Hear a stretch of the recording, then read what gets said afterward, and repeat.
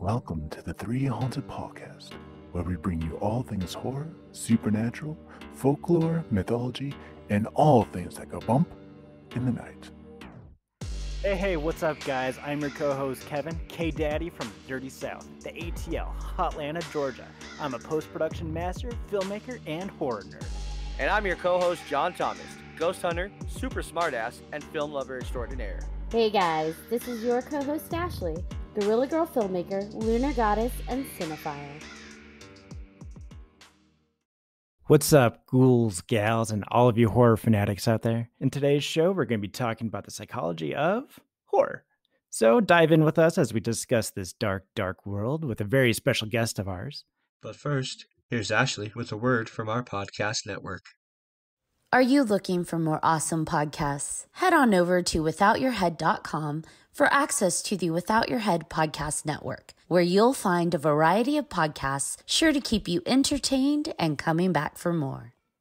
Welcome back, metapals. We are pleased to introduce our special guest today, gorilla metaphysician, bibliophile, and informed horror enthusiast, Iohannes Pontes.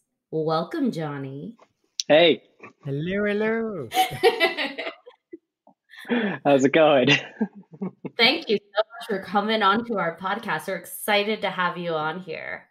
Yeah, I'm really excited to be here. Really excited to join into the conversation because I really have enjoyed listening to y'all's conversations across a wide range of topics so far. It's been pretty fun. I'm really pleased to hear that someone actually listens to our show. So that's just really exciting in and of itself. Exactly. Yeah. We have a listener.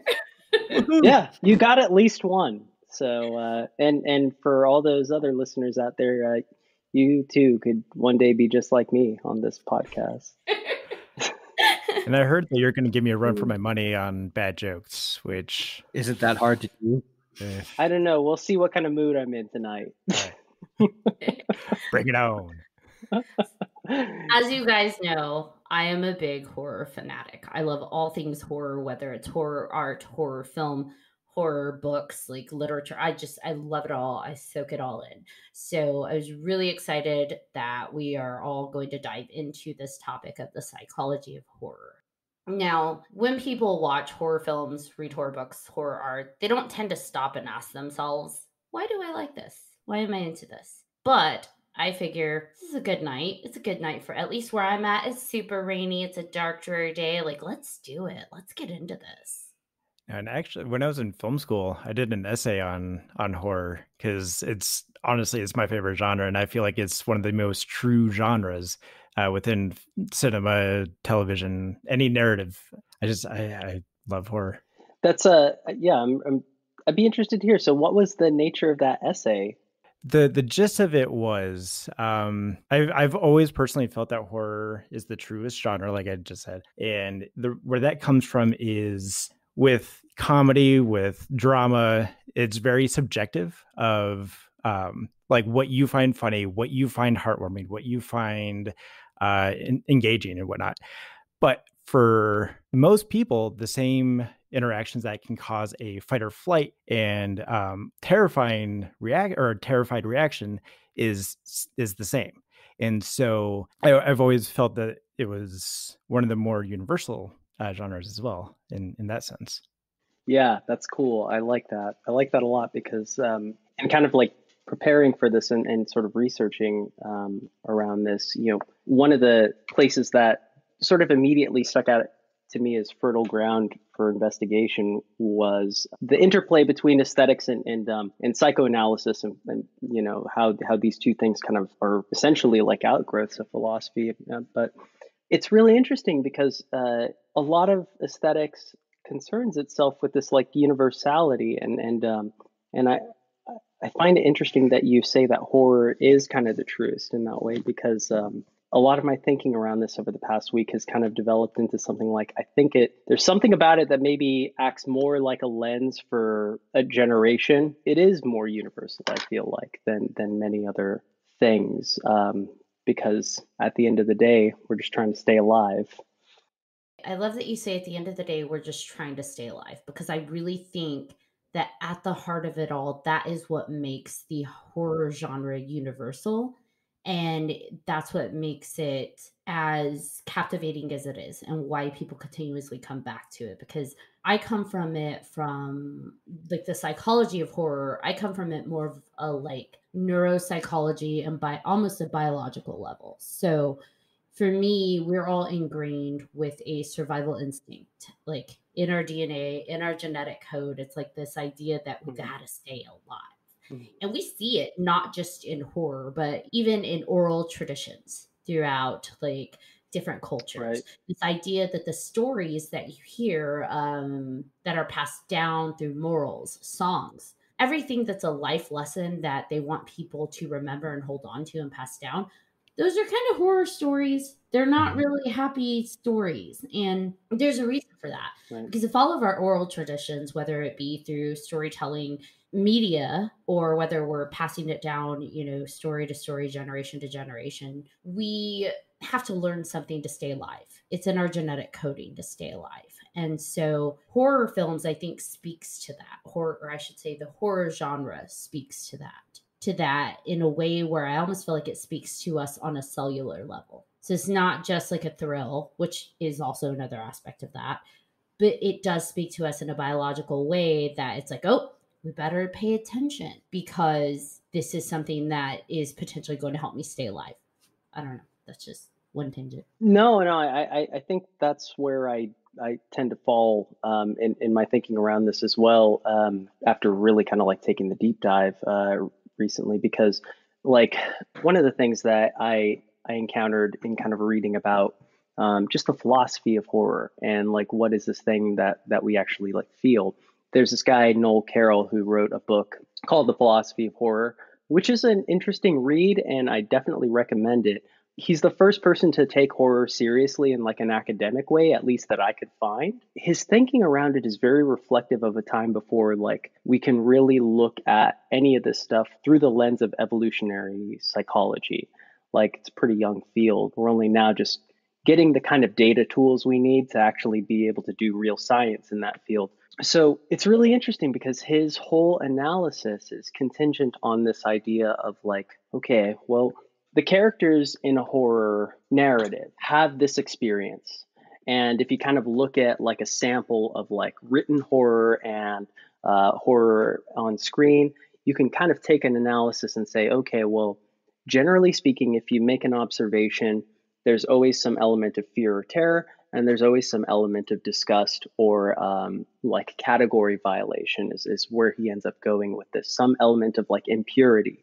But basically, he says horror is contingent upon the monster, and this fear, this art horror, he calls it, that is evoked in the positive character, the person in the story. And note, he can only talk about the people in the story because he can't do the hard science. He can't actually get the data like he can now today. So this entire thing just is really, it's tenuous. It's a tenuous kind of read on horror because it can only really talk about horror in one place, in one time in the genre. And it can only really talk about like the collective psyche of that time. Like I think about like, okay, this book came out in the early 90s. And we just got over the Cold War. We've been like trying to root out communists over the last century. There have been huge, there's huge political unrest throughout the 20th century. What you have, the rise of the religious right in the late 80s. So like there is definitely like this huge like hang up the country has about impurity, and thinking about this as sensitively as possible. But like you had the AIDS crisis, AIDS epidemic, which probably wasn't, was also some amount of where this guy's head was. I have a hard time thinking it wasn't. So it's interesting to look at all of those data points in aggregate and kind of see, well, okay, cool. Like I can see where he's coming from and I can see where his thesis really holds up. But I question it because like this guy can't account for something like, I don't even think Wes Craven's New Nightmare had come out by that time, much less something like Scream. This is where I think we really have to start asking questions. And to your point, Ashley, I think where I really, what I love that you emphasized, because I feel like it's really, this is where asking these questions about horror is about to get exciting and over the next century because of data science. But like this evolutionary approach to narrative Actually, so earlier I mentioned that I was reading some aesthetics, and one guy I came across is a guy named Dennis Dutton, who has a paper called Aesthetics and Evolutionary Psychology. And he essentially, puts forward this idea, and Kevin, you mentioned this earlier about like kind of this being the truest genre that like that this like narrative kind of permeates. One of the things that Dennis Dutton puts forward in this, I think, is really salient is that like we have to consider the fact that we just do language. Like by default, we just do language. We have an aptitude for syntax before we even like hear language. We just have an aptitude for that. And like his whole thing is perhaps, and there's some pretty good reason to ask the question, the entire capacity to create narrative is indeed a priori. Before we even come out of the womb, this is kind of like one of the things that we get handed down from the Pleistocene.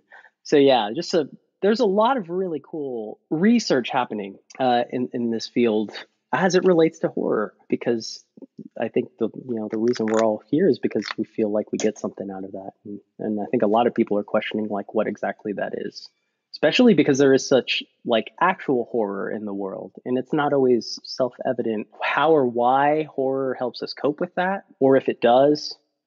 It's interesting you said that. I was reading an article, and I think it's about the same fellow that you were talking about, Colton Scrivener. Yeah. They did an article about horror fans in relation to resilience during the pandemic. So how people responded to it and how they were able to cope with the pandemic up to this point. Obviously, there's still the pandemic going. But what they found is that fans of horror films exhibited greater resilience during the pandemic than fans that are not horror fanatics, especially fans that are in the prepper genres, or what they consider the prepper genres. So like alien invasion, apocalyptic, and zombie films. Those specific subgenres, those fans displayed even a greater resilience and preparedness for the pandemic. And to your point, there is some kind of coping mechanism, but also a mechanism that helps us prepare for the actual horror in the real world. And that horror may be present in, whether it be presented in a pandemic form or whether it's something traumatic that occurs in our lives. But for some reason, horror allows us to develop coping mechanisms. And I mean, that's not saying, hey, if you've got some problems, go watch horror films, you'll feel better, it's going to heal you, because horror films can be triggering depending on the trauma and depending on what a person has been through. So wouldn't definitely recommend just go watching all the horror films to help yourself get resilience. But there is something there, right? There is something there that horror fans do display greater resilience than a non-horror fan during things like a pandemic. And I wonder if that like ties into, when you're faced with a situation that triggers that fight or flight mode, like your body is releasing all of these endorphins and dopamine and everything to like either fight or flight or be able to handle the situation. And while you're in an environment that you physically and subconsciously know is safe, like a movie theater or your living room, that you're safe there, you're watching this horror movie, but you're still being triggered to release these endorphins and whatnot. I wonder if that ties into what you're saying about the creating of these coping mechanisms, where we're not necessarily, I don't want to say conditioning ourselves to embrace the fight or flight mode, but we're able to like take a step back to be able to see the situation, see the world, and be able to move on that way, if that makes any sense. I think practice makes perfect. So we're able to put ourselves in these very unreal situations, depending on, the horror genre movie that you're watching, viewing. We're able to live vicariously through the characters in those situations and play it out in our head. And we are playing out the scenarios, right? You can tell by people that talk back to movies. It's like, no, I wouldn't do that. No, go out the door. No, don't go in the woods. No, don't do that. I would go do this. You're playing it out.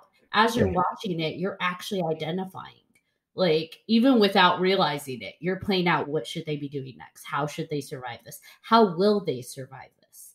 And so it's automatically happening. Our brains and our bodies are conditioned to automatically assess, how do I survive this situation? We're living vicariously through these characters, living through these survival conditions. And I think that the more you do it, the more repeatedly that you watch these movies and do this, you are essentially preparing yourself for scenarios where you are in fight or flight. You're training yourself to be more observant, and you're also training yourself to pause and think in a situation that's high intensity and maybe keep yourself calm. There's a desensitization that happens. The first time, what was it, when Hostel was introduced into the market? That was one of the first mainstream, and I call it torture porn, but that was one of the first mainstream torture porn that, gore films that came into our mainstream film genre since Hellraiser. And Hellraiser was decades before that. So you've got decades from when we had seen torture by another human being. This was probably one of the first mainstream films. Because before that, it was what? Hellraiser was demons, so we're still able to desensitize, like, that's not real, because there's no Cenobite world. But Eli Roth did something a little bit more sadistic because he made the torture come from a fellow human being. And he put it in a world that was supposed to be happy. Like, oh, these people are on vacations and they just got married and they're having fun with their friends. And now we're peeling off skin and eyeballs. And it's like, oh my gosh, this is awful. So I think he disturbed us on a level that we hadn't been introduced to yet on a mainstream capacity. And again, we're playing through those survivals in these things. That, I think, carried with people a lot more than other genres, though. And so I will say that out of all the genres, I've noticed that genre tends to have less of a cult following. Their cult following is pretty hardcore, but a less following than your monster genre or your, prepping genre, because it's almost a little too realistic. Yeah, it's really interesting because we've really commodified, like, most media, right? Like, most media exists as an artifact for consumption, a commodity for consumption, not even really truly an artifact in any, like, meaningful sense. You watch Hostel 1, then you watch Hostel 2, because why would you watch Hostel 1? You've already burned through your sort of, like, kicks on that one. And so it's really interesting because in considering the psychology of horror, there are almost like two different ways you have to consider the psychology, because in one aspect, horror like Hostel, or this torture porn, it's very technical. At the end of the day, these are displays of technical mastery and wizardry, and like this is really what people go for. And even the way that these films are engineered with survey groups, and we're gonna fiddle with just putting the jump scare, this thing right here in this timeline, and make this edit just so. All of this rooted in hard psychology, by the way. Like, all of these decisions rooted in hard research in terms of attention span, in terms of what demographics are going to pay attention to what, color grading, all of this stuff gets researched. And so, like, it then makes you question, when we watch horror, do we get the same thing out of different horror? And what is truly actually doing the job of horror anymore? Because, like, I don't know that I truly even call Hostel horror as much as it is a technical film. And that's not a value judgment, because I think that, like, people can get value out of that. And I'm not really, it's not really here to say whether that's a good thing or a bad thing. To your point, I don't think it does the same psychological thing at all. And in fact, I think it gets into an aspect of horror where maybe I wonder how much of this technical horror, these technical ways of doing art, have more to do with us generationally just being very desensitized to a lot of stimulation. I can scroll through anything. Why am I going to sit in front of the screen for 2 hours? And so that's an interesting aspect of the psychology, I think, to consider too, because then it opens up the door for, like, well, what's doing the job of, like, horror as such? Like, horror, when we think of horror properly, there are plenty of other horror films that are doing that job. But then there's other stuff like Black Mirror that's doing that job, which I can honestly say that, like, 2016, late 2015, when I started watching Black Mirror, truly had never had a media-induced existential crisis before that time. And I say that, like, it sounds funny because we use that. Everybody's having a fucking existential crisis. Sorry to swear. No, we swear all the time. Okay. Everybody's having an existential crisis right now. We bandy that term around a lot, but truly, the episode where the young man goes and tests out the horror video game, the immersive horror video game, and essentially like gets caught in his like lifetime time warping like reality DMT of a trip of a death dream because he like took his cell phone in, like, you know, like just like that thing, this idea that like, woo, this aspect of our technology is getting real close to our humanity and it's going to interplay with our humanity in ways we cannot foresee. That to me is more horrifying than I think a lot of the things being explored in areas of horror like Hostel, frankly.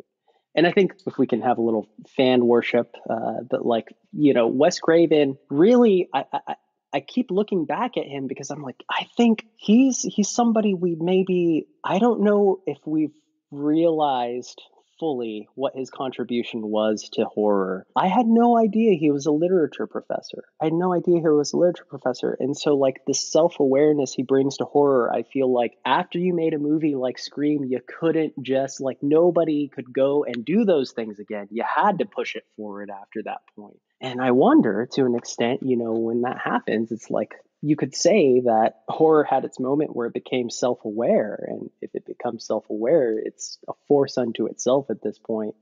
You know, like, I don't know. I think of horror as maybe it might be its own alien life form among us, you know, and maybe we don't know that. I think that Wes Craven has always spoken to the human condition, though, and he's done it through different avenues, whether it be a werewolf with like Cursed or Freddy Krueger, or, you know, like you said, the self-awareness of Scream 2, 3, 4. It's not like he tried to find his category and just stuck with it. He has explored the many different subgenres within that genre. And I think there's something to be said about that. He has finessed comedy and horror, which I think helps tell a story. I mean, Vampire in Brooklyn is hilarious, but there is still something menacing and unsettling about Vampire in Brooklyn.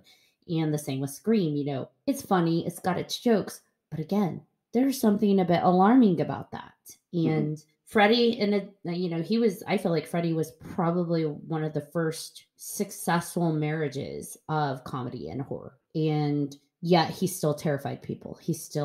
There were still lessons to be learned. I mean, come on. He was trying, in my opinion, to say the same thing we've kind of been discussing about oral tradition, right? Because you even have in Freddy Krueger the song that everybody knows, everybody hears it. Yeah. And it's like, it's a warning about something bad. Like you said, it's kind of like fan worship, but man, the finesse that Wes Craven has with horror and telling lessons through horror, because within the 80s horror, I think is where it was experiencing morals, because that's what horror has always been up until that point. The morals, this is what happens if you do drugs, if you have sex, if you don't listen to your parents, because it's still very heavy handed with morals, or else you die. That reminds me of Mean Girls. Don't have sex or else you'll get like genital herpes and die. His story just goes so deep too, because I can't remember the full title of the second Nightmare on Elm Street. Was that Dream Warriors? No, that wasn't Dream Warriors. Freddy's Revenge. Oh, thank you. But that was adopted by the LGBT community because of the representation that it was having of the struggle and the turmoil of coming out, especially during that era. That movie has been seriously brought up, just like Babadook, in terms of just representation of this internal feeling that some people are experiencing. Well, and you mentioned Dream Warriors. I mean, that was such a phenomenal change in, you know, we're used to seeing in horror films the lead cast constantly being a certain type, right? It's just the typecast and the type. It's a very archetype. The archetypes are represented in Dream Warriors. I felt like that shifted to this idea of mental health, but also ableism, because you had your character in the wheelchair and it just understanding where people's weaknesses are and how they struggle individually and what each person idealized as what would make them a warrior, right? Because for him, it's like, man, I can walk, I could do this. That would make me, you know, a superhero. You see it in the superhero genre where kids are like, man, if I had this superpower, I'd be a superhero. So seeing that in part 3, Dream Warriors, I think there's a reason that one did very well as well, because the horror genre, again, it's exploring things and commenting in a way that other genres can't do. they have more of a playing field.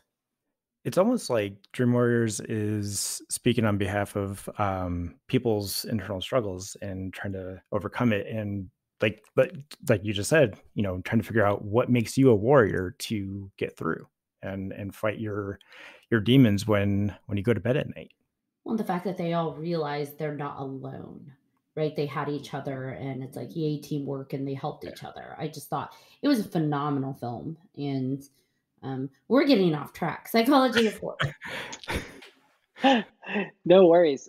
So, okay, here's a scene that I want to ask y'all about, because I think that this is a really interesting question when I think about the ways that horror engages our psychology. Like, all right, there's the interview scene in New Nightmare where I'm committing sacrilege on air. I apologize. I can't remember the main character's name. I'm terrible with these. You're talking about Heather? Heather, yes. Yeah, Heather. Legenkamp. Yeah. Yes. So Heather's being interviewed. Robert Englund, does his Freddy thing, and it's all fun and games. And then like pan, and you just see like all the kids dressed up as Freddy. And this, I think, is one of the most interesting scenes to me, because the way that Wes Craven poses this question about how does this thing turn into family fun? What is that Disneyfication of the monster? Like that's a question that I think is really interesting to think about with all of this, because like when I see like Funko Pop toys of Leatherface, or and like what is with the cutification of this? We used to abhor these things, and now we identify with them in a way. What is that precisely? Is that a good thing? I don't know. What do y'all make of that? I think that it's not necessarily a bad thing.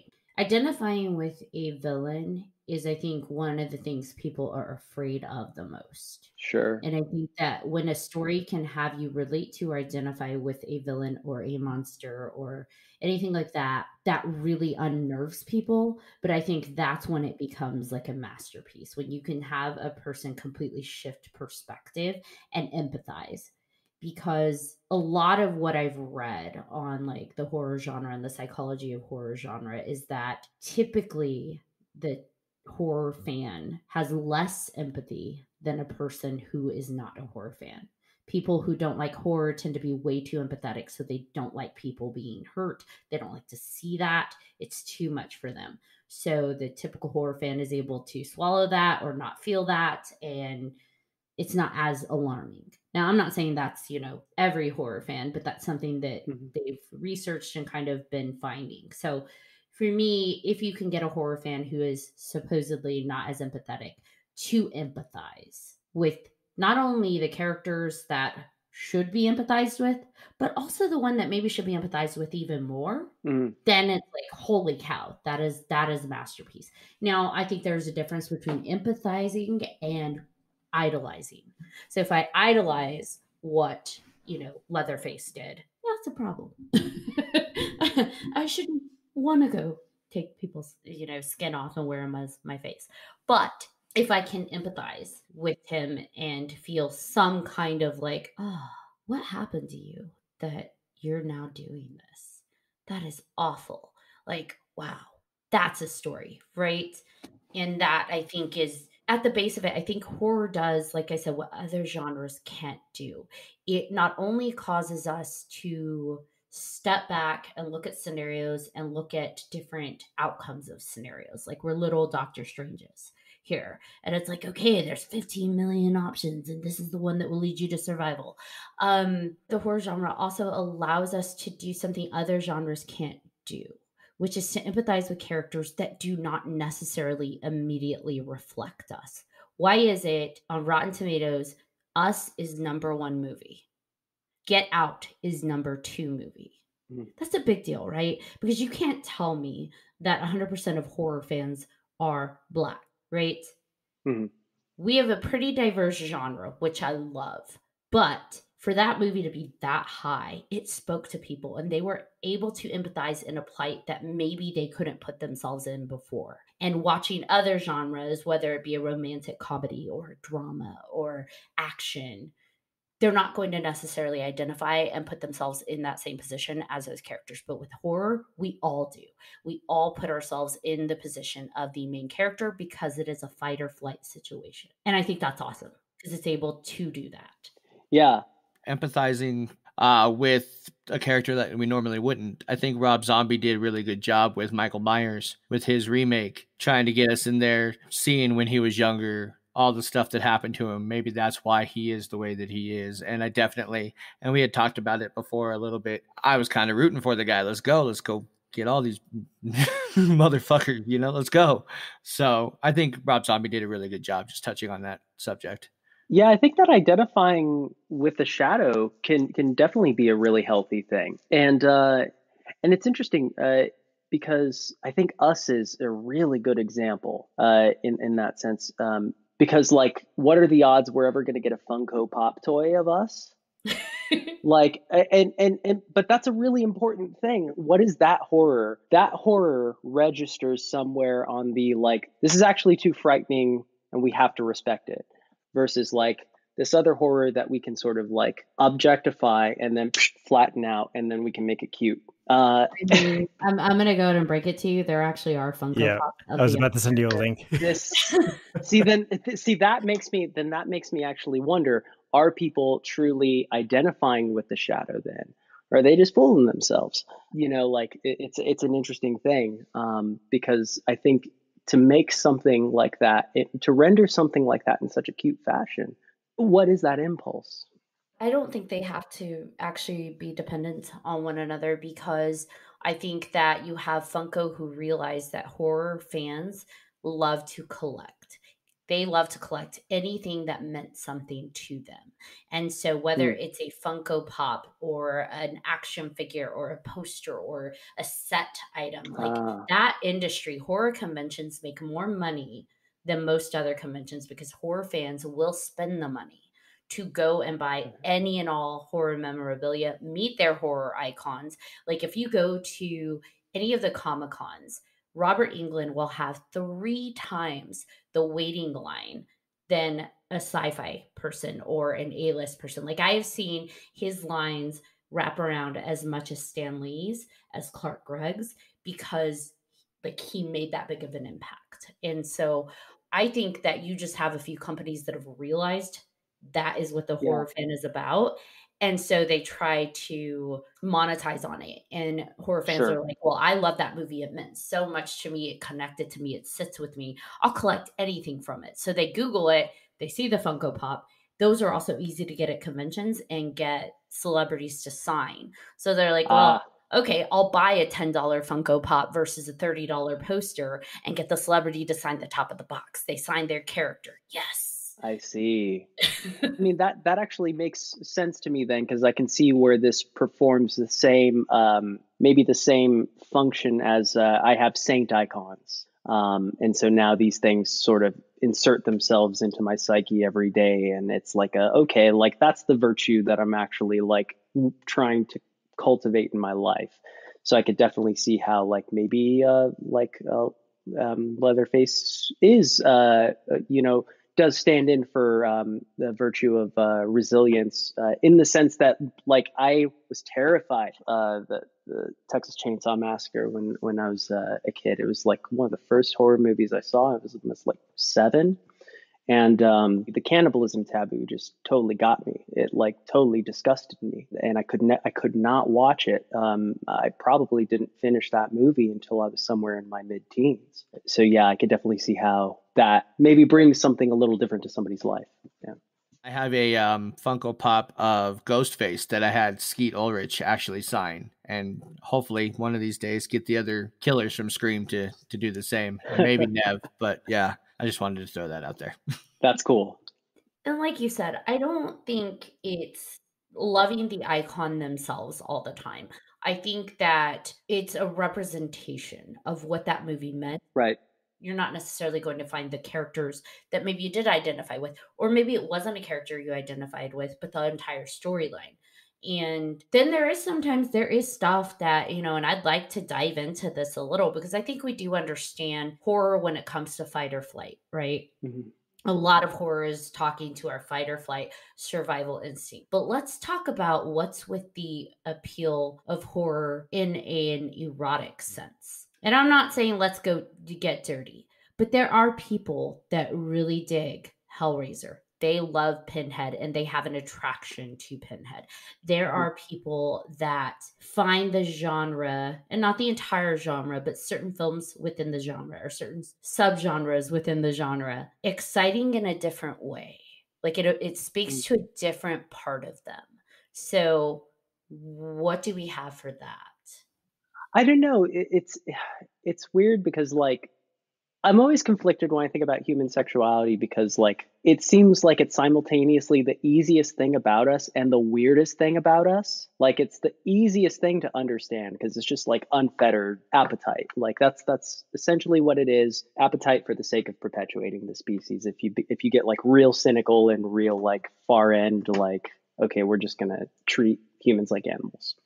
But then like you can get into a lot of conjecture about whether or not that has anything to do with early childhood trauma. You can get into a lot of conjecture about the degree to which people's sexuality is influenced by genetics or anything else, which is like really unclear and really messy territory to get into. It's a tough question to ask because I think, I don't know. I have my own thoughts on it. I guess what I think about it is we're shown ways to be, and we have optionality in our life ways, and I think we all get exposed to a lot of different imagery in our lives, and that can affect us in different ways. But I don't know. I mean, if we just look at it from a technical perspective, it's not so obvious when pain and pleasure are necessarily like separate, in terms of like what's happening to us chemically.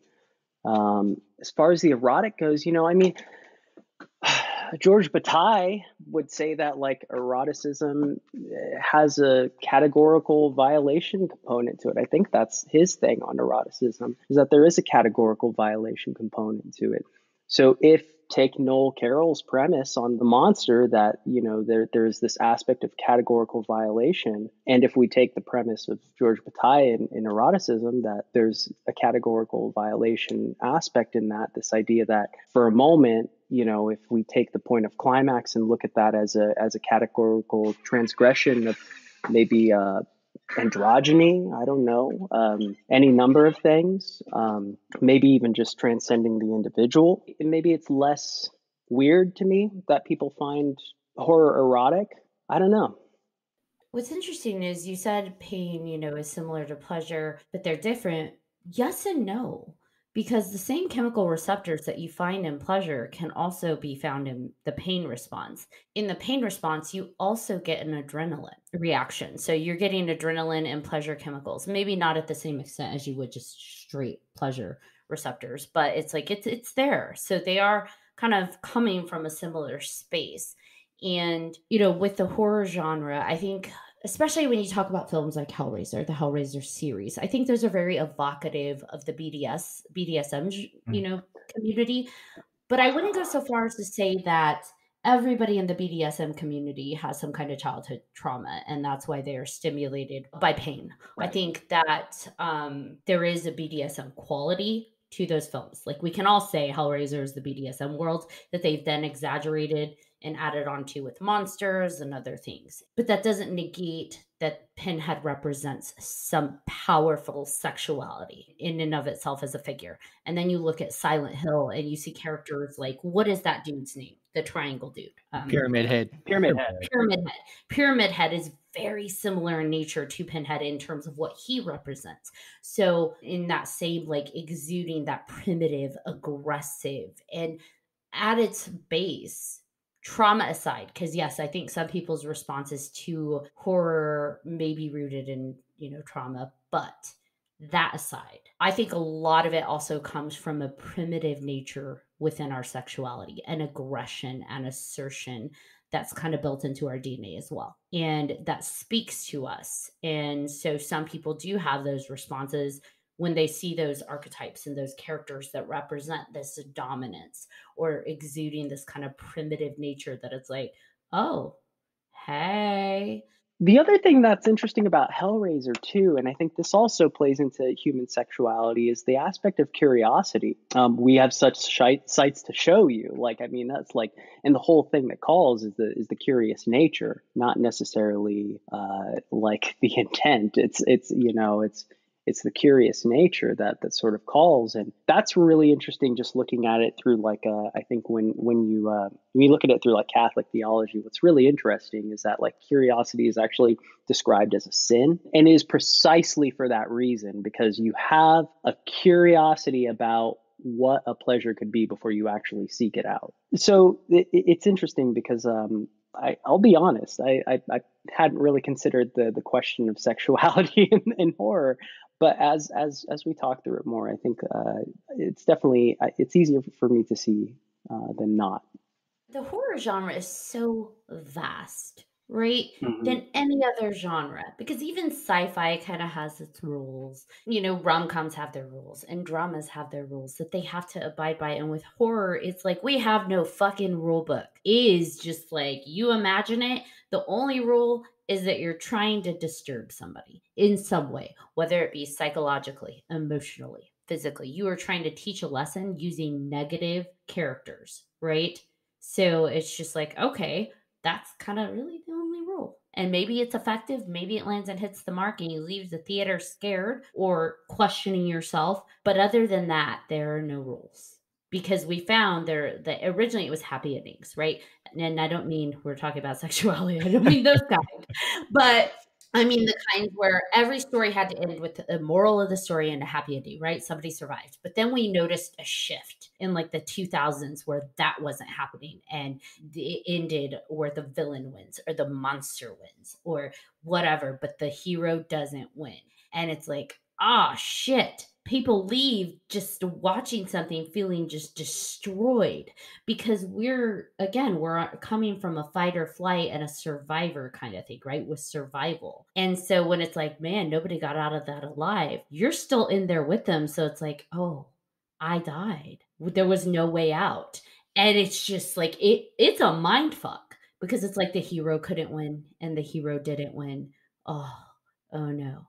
Holy cow, the horror world allows us to explore so many things. Our internal monsters, the external monsters, things we don't even realize we're afraid of. But also not just the monster. Like you said, curiosity, sexuality, and so many other things. But also just kind of wrapping up the Hellraiser thing. I feel like the series in and of itself also kind of evolved because the Hellraiser world did something where they created rules for their world that the Cenobites and Pinhead had to live by. So like Hellraiser 1, I felt like was a traditional horror film reminiscent of back in the 80s where it's like moral of the story, only bad people open the box and they'll be punished. They go to hell. Hellraiser 2 kind of spun it on the head because they separated Pinhead from his human soul counterpart. And then it was like, all hell on earth. It doesn't matter if you're good or bad. You're all dying. But then you started kind of veering off even further. And it was like, oh, well, good people open the box if you're coerced into opening the box. So you didn't do it on free will. You won't be punished. You won't be taken. So they're still kind of establishing these boundaries. I still think they're like moral of the story lessons, like good people don't get punished. Kind of like Friday the 13th. Good little campers that don't have sex don't get murdered by Jason, but then he just started killing everybody. So it's like, well, I might as well have sex because we're all going to die anyways. Anyways, vast world, lots of exploration. Ashley's a windbag. I do like that aspect about horror, though. It's not always the happy ending, like you said. Like, I don't know if... Sorry, now I can't not hear that. Yeah. Sorry. Are you guys familiar with Michael Haneke, the European director? No. So he made a film in 1997 called Funny Games, and he actually okay, yeah, and he actually remade Funny Games in 2007, shot for shot. His style of filmmaking is so bizarre because he doesn't believe in non-diegetic music, so everything you hear happens within the scene. And like if there's music, it's coming from a radio. There's no overtone. There's no background music. There's nothing of that sort. And he also really doesn't edit. Like he doesn't cut between camera angles. Like he goes from a fly on the wall approach. And I remember, I'm not going to give any spoilers by any means, but there's this one shot kind of around the climax of the film that lingers for about 7 to 9 minutes. And it does not move. It's completely static. And it is one of the most gut-wrenching shots I have ever seen. It's visually, it's not the most stunning thing in the world because like technically, but the amount of emotion that he captures through the scene. I remember watching it the first time and I couldn't watch the whole shot, like, because I went from feeling angry to sad to like incredibly depressed back to like just furious about what was happening in the scene. And like that small shot in the film was such an emotional roller coaster, and I thought it was just absolutely beautiful. And I like the movie is horrible in the sense of like what happens, but it is a true, in my opinion, a masterpiece of horror. This is a like really, really interesting ground to talk about because like Funny Games, I hadn't even considered that movie. Like, holy cow, I haven't thought of that movie since the remake with Michael Pitt. Yeah, and yeah, Naomi Watts. Yeah, that came out, and it was like yeah, I saw that version. I didn't see the original, but I'm totally with you on that. And other films in that vein, or another director who evokes, I think, similar things is Lars von Trier and Ari Aster, who are like, I think these are people who I like when I say like what's doing the job of horror that like these scary movies used to do, because like, for a long time, all of the classics that we talk about like that, like those weren't classics. That was just the thing happening. And so like we see it in a different light from where we're standing. It is almost like the same way that punk rock is fun family entertainment, where like it actually used to be dangerous. And that's not like posers. It's just this is what happens in the media landscape. These directors are interesting to me because it's like it's just a whole. I think about the scene in Hereditary. Toni Collette's scene in Hereditary is like a scene like that for me, where just like the stillness of the thing is actually the thing. We're so used to having our emotions spoon fed to us that it's actually the stillness of the thing that's we're more uneasy with, which I find interesting. One of the films that really stuck with me and I felt was just a beautiful, well done film. I recommend this to everybody. A Quiet Place. Because you had to watch that movie completely in silence. And this idea that there isn't everything to distract you. And people are leaning in because we're so used to being auditory with everything else. Like you said, spoon-fed. Everything spoon-fed to us. And we don't get that. We don't get the dialogue, really. We have to watch their faces. So we are intently soaking them in. And we're building their relationships and the entire storyline through body language and a little bit of dialogue, but not much. And no music or sounds to really guide us through that, right? Mm-hmm. I think that was it was artistic and beautiful because it stripped back so many elements we are used to being handed to us. And it put us in a monster world. And for me, I'm pretty desensitized to the monsters. So they don't really scare me. I'm not, jump scene.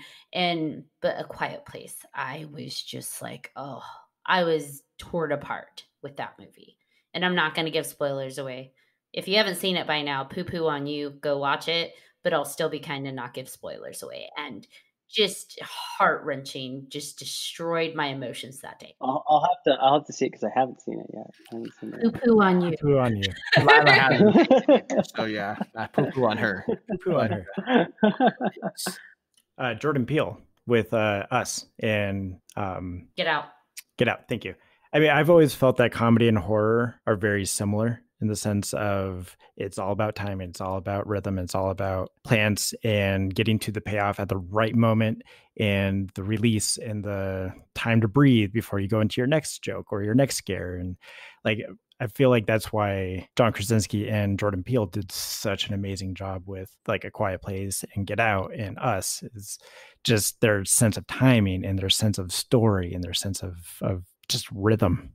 And I think horror, especially, relies so much on that rhythm. I think a good horror film or a solid horror film, no matter what the storyline is, one that is effective is one that has a lyrical rhythm to it. Like you said, the moments between the intensity and the moment of relief and the pause. And I think that's why the movies that end without that happiness are the hardest, because we're carried through that last scene. We're in that fight or flight moment and we never get that release. We never get that moment where the pause, because usually in fight or flight in real life, like not in a movie, we get our fight or flight and then afterwards we get that relief, that positive feelings that gets released after. And so fear floods our brains and then it's followed with the feel good chemicals, right? And so with those movies that don't end happy, those wreck us because we're waiting for that relief and we don't get it. And how do you give that to yourself, right? Because we were living through somebody else's story. So it's not like you can like, oh, I'm going to rewrite it in my head and change the ending differently. Like it doesn't work that way. And so that's what we're left with when it's not our story. With that said, we're talking about horror and the psychology of horror from an audience perspective. What do you think it takes psychologically to be the artist that writes horror, that creates horror visually? Because that's a different kind of person too. Like you said, comedy is different. Not every person can write comedy and not every person can write horror. I feel like my expectation of most horror like writers or maybe not writers, because writers as like a group are just weird people. Yeah, we're fucked up. That tend to be like but like at least horror film directors, I kind of expect them to be like pretty normal people. It seems like it anyway. Like I don't know, I feel like if that's the imagery in your head like most of the time and you're not acting on it, like you got to have your stuff pretty together, like you found something to channel that into. And then I just wonder like how much of it is really like anomalous. Like I don't know, it's really weird.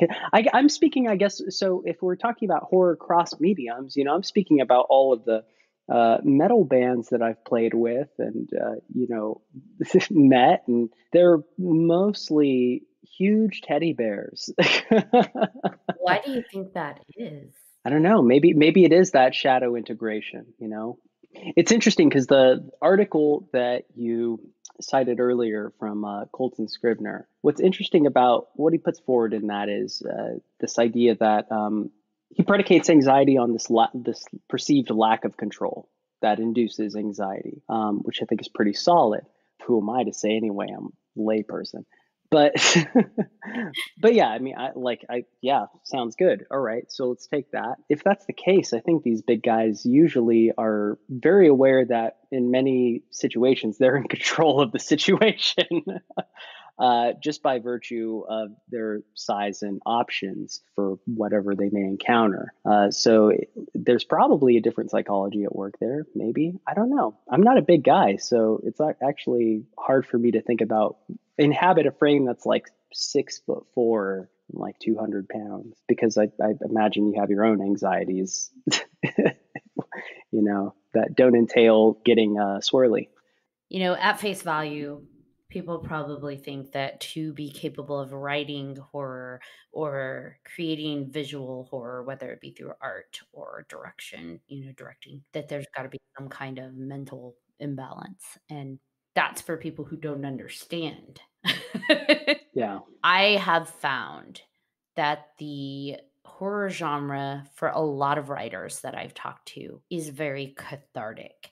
There are demons that they're willing to address within themselves that they don't suppress, they don't push down, they don't swallow it down, they don't ignore and pretend it doesn't exist. They address it front on, put it into their characters, put it into their storylines, almost like a literary exorcism, and then put it out into the world. And I think that you can find that through literary horror, like you said, cross mediums. I think that the horror artist has a very unique opportunity to play out their own internal issues, if you will, that maybe isn't as accessible through other genres. And you can layer it, you can hide it, if you will, subtly into other characters, into stories. You can use symbolism and metaphor. So I could take addiction, but put it into this horror story as something completely different and work through that. But it also doesn't have to be my internal monster. It can be my trauma. It could be someone else's trauma. It can be something else that I am dealing with that I put into a storyline and change it into something else, because horror provides that canvas, right? And that ability to manipulate the world into representing something else. So maybe my dragon is a butterfly, or my demon is a pizza delivery guy. I don't know, but it's just I think it's cathartic. It's a catharsis that a lot of other genres maybe aren't able to, I guess, access. Definitely. I mean, it doesn't have to be cerebral, I guess, is maybe the way it wins, is that horror just doesn't have to be cerebral to work. And that's a good thing. Like, that's not a knock on it. That's a really good thing. Yeah, I think the only reason I think horror writers are weird is because H.P. Lovecraft. So he's probably tainted my image of horror writers for, which is, a bummer, because him and Edgar Allan Poe, they're both really morose people. You think about our contemporary authors and horror creators, and they're not all created equal. Look, there are opportunists out there who know that the horror genre, is making anywhere up from 12 billion over the past decade. And that's just a money market. And they're like, all right, what scares them? And they figure out, like you said, they figure out that formula. It's very like a commodity that they are supplying. And so they figured out that formula. They're very technical about it. They know what people are going in for. They're speaking to that fight or flight, and they're speaking to the biological aspect of horror, and they have figured that out. And hey, you know what? Kudos to them. It's just a different way of approaching the art. But then there are those, I think, that are just coming from it in a completely artistic form, in terms of, this is my story. This is how I get it out. This is a story I have to tell. And this is the art I have to put into the world, in whatever medium that may be, in that genre. And you can tell, like, you watch a movie and you can tell when the storyline is the forefront and when it's the afterthought. Yeah, definitely. I'm a huge fan of giallo films, so know that feeling. Yeah, well, so here's a question then. Like, what do you make of things like embodied horror, or sort of like the horror experience by way of VR? Because this is another aspect of horror that I think, when we start talking about how we engage with it, this is new, and it's like, really, it's a different thing. Because, so one of the interesting things about Noel Carroll's idea of art horror is that it's predicated on the fact that there's a gap between your experience and the character's experience. But that gap has to be there, or else you would just be horrified and you'd run screaming out of the theater. So what do you make of the fact that we're attempting to close this gap? My thought on it is it tends to be more about the sort of emotional experience, maybe just the fact that, like, we're past the point that even movies scare us, so now we need this, and it's just a harder drug. Or is it maybe this idea of actually being able to overcome a thing because you're in the experience, and you can actually be the one to get that closure that we don't get in another movie where we're not sure if everybody died or what. No, what do y'all make of that? I put that in line with the haunted house. Okay. I think it's more like the thrill junkie aspect of it. And I also think it's, to your point, it also touches on kind of like, I don't know if it's the harder hit because we're desensitized, but I do think the harder the scare, the more intense relief and feel-good chemicals you feel. And so I think people maybe aren't desensitized, but I think they get a different kind of fear. it's more real and more intense when they're put in a haunted house or they're put in a VR. And so I think it's just, I think it's more of a haunted house kind of thing, and it's more of like a thrill chaser, like, you know, looking for that harder intensity of emotional swings, that pendulum of intense high and intense low. And we see that with love. People that love to fall in love, but it's they're chasing that intensity, that emotion. I know I'm touching on a different subject, but it's very similar. And we talked about pain and pleasure. Same with love and fear. Love evokes that intense, emotional roller coaster. And I think that, horror is doing the same thing. It's tapping into that intense emotional roller coaster that people kind of like to be on sometimes. Mm-hmm. I do not like haunted houses, and I will not touch a horror VR.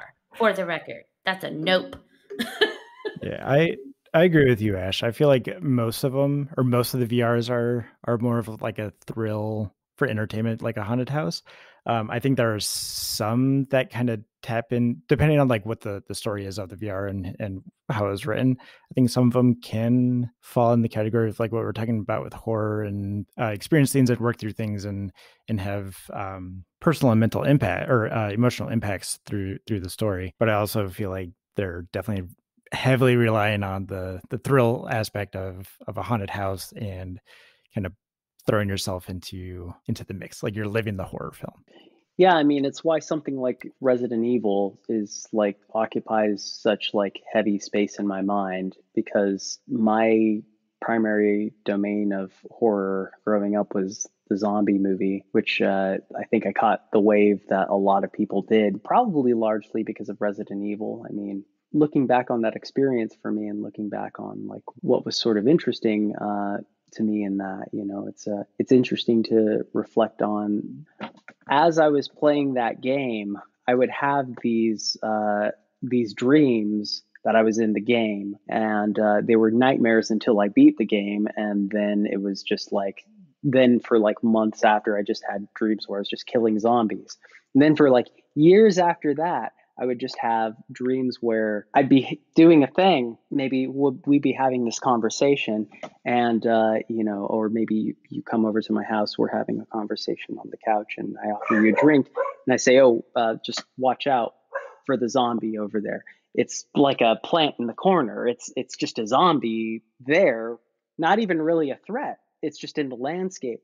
These things are like in my mental landscape now." To me, as somebody who experienced survival horror as like a emergent genre in gaming, and to look at the landscape now and to see that there seems to be a different appeal just because of the technology. And yeah, it's interesting for me to think about it through that lens. But yeah, I think your comparison to the thrill seeking of the haunted house is apt. That makes sense. It's actually funny. I was just playing Resident Evil 2 earlier today, and so yeah, that's the one. Yep, the one. Scared the shit out of me then, still did. But yeah, going back to the whole like other video games like Left 4 Dead, that one was not scary, but that was a fun game. I love that game. So fun. The witches in the game, you know how they're crouched down and you don't see them until.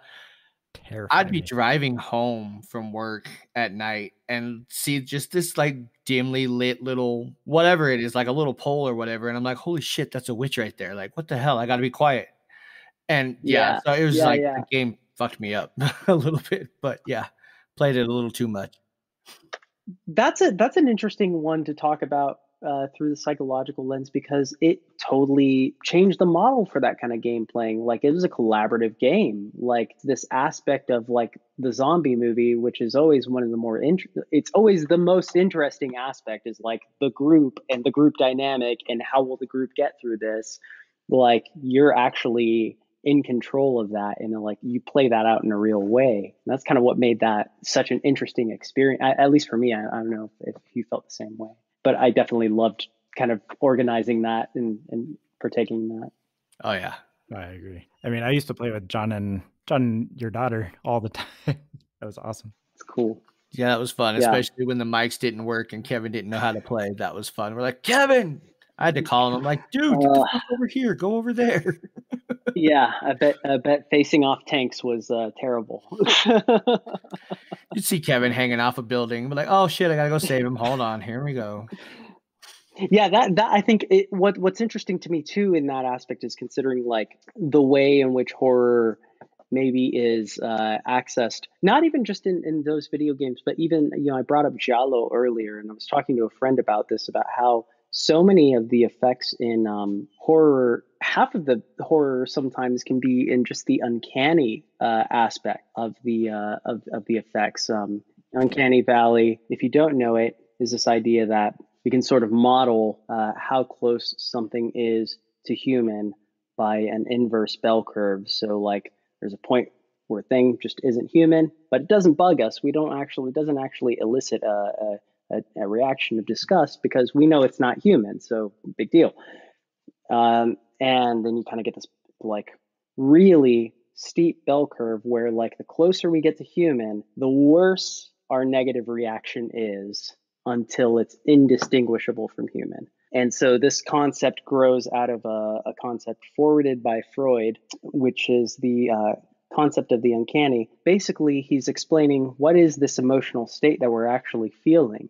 And it's a violation of the familiar. It's actually the fact that we know this thing, it's familiar, but by virtue of context or by virtue of something, it's been rendered unfamiliar. So we've returned home, but it's not home. It's the antithesis of home, even though we're here, which I think is a really interesting feeling to kind of look at horror through the lens of, because I think of a lot of horror that has to do with dolls. This one's interesting because like doll horror, like what is it about that image that is unsettling to us?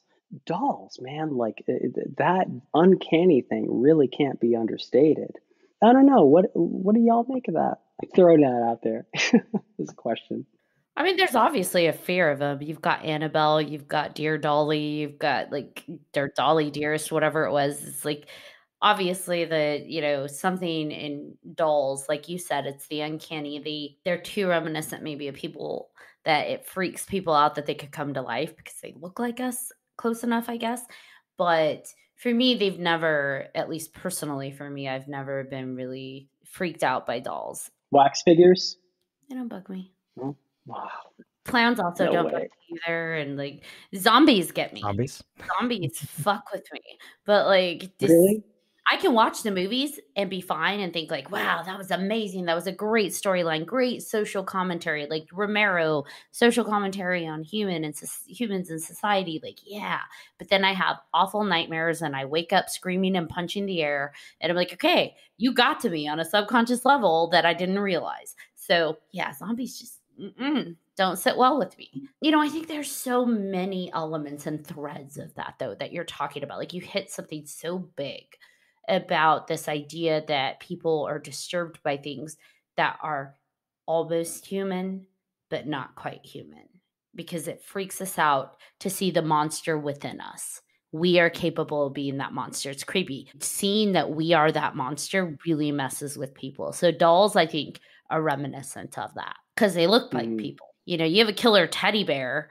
It's probably not going to be as effective as a killer porcelain doll or a doll that looks like Annabelle, or you know what I mean? It has to be very much similar to how we as people look. And I also think that's why possession films freak out people. This idea that we have no longer control over ourselves. There's a monster inside of us. We are the monster, and there's nothing we can do about it. Because I don't think people are scared of, and I could be, making a big assumption here, but I'm not sure when you ask people why possession films freak them out. I don't think the fear is, I'm afraid I'm going to come across someone who's possessed and they're going to kill me. It's more so I'm afraid of being possessed and a demon taking over my body. So that loss of control over the self and not having control over the self, I think is very terrifying to people. And to see that dolls are capable of that. I don't think people are scared of dolls. I think it's what those dolls represent, that the human is the monster. So. Yeah, interesting. Yeah, I mean, it definitely goes either way, because I think that makes sense. It's an interesting thing to me, mostly because like I think maybe the reason I want to push back on the fact that like the category violation is the horrifying thing is because like there's also this aspect of collectively psychologically us embracing things that do transgress category in the sense that like maybe the categories are bad ones. Just frankly, like maybe these are just bad categories and we shouldn't be using them. The category violations, like, do they change? You know, it's hard for me to think about so much modern horror with what has been said of horror previously because we're revealing so much to ourselves right now, just about even like how horrible we can actually be. I think it's hard to define horror in general. Like, I think it is not meant to be defined. I think as people, as humans, we love to categorize and define and put rules and boundaries and labels on. And I think that's why I love the horror genre so much is you cannot do it because it umbrellas and covers so much. You absolutely just cannot define. You see it even with the horror community and films. We can't even agree on certain films. Is this horror or is this not horror? Like Gremlins. A lot of people don't consider Gremlins a horror film. A lot of people do. It's like, even within the horror community, we can't even agree on what's horror because it's such a vast world. And I mean, I've read scripts, like even Kevin and I read scripts where we're like, it was submitted as horror, but I don't know. I'm not sure if maybe it's this genre. But that person, that screenwriter who the story came from, they feel it's horror. They identify it as horror. So horror is so subjective on even what we consider horror because there aren't rules, there aren't boundaries. And I really like that.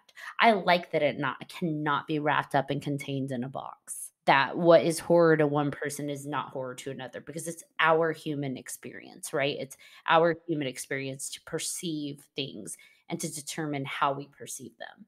And I love that horror really calls that out as well. You know, after this discussion, I definitely see the unique problems posed by analyzing horror media or horror in media. And it gives me far more appreciation for what Noel Carroll did with his book in The Philosophy of Horror, because this is really a tough thing to nail down. The psychology of horror thing's really tough. You probably have to take it movie by movie. No, I agree. I agree completely. Like a lot of these films, you can't, because it's such a vast genre with no boundaries and no rules, in my opinion, it is really hard to break down just one psychology of. But I think that's any genre. People are complex human beings. So why wouldn't the psychology behind it also be complex with many layers and many surfaces? But I love this conversation this evening. You guys are amazing. And I'm so glad that you came on, Johnny. Thank you so much. Thanks for having me. Thank you for coming. It was an amazing conversation. I really enjoyed this one. Like, it was deep. And if I can quote Eleanor Roosevelt really quick, every day, do something out of your normal. Do something that scares you. And if I can be a smart ass, I'm going to quote Randy from Scream. There's always some bullshit reason to kill your girlfriend. Just kidding. Don't kill anybody. Scream is my favorite movie. I love Scream. So I had to throw that in there. Well, thank you again, Johnny, for coming on. Seriously, it was great. I had a blast. Thanks for having me. I appreciate it. Yeah, likewise. This is great. Thank you, everyone, for tuning into 3Haunted Podcast with your co-host. I'm John Thomas. I'm Kevin K. Daddy. And I'm Ashley Lunar Goddess. Have any questions, comments, or concerns? I always throw the concerns in there just in case. Email us at 3hauntedpodcast@gmail.com. And if you haven't done so already, be sure to follow us on our social media. You don't want to miss one crazy moment.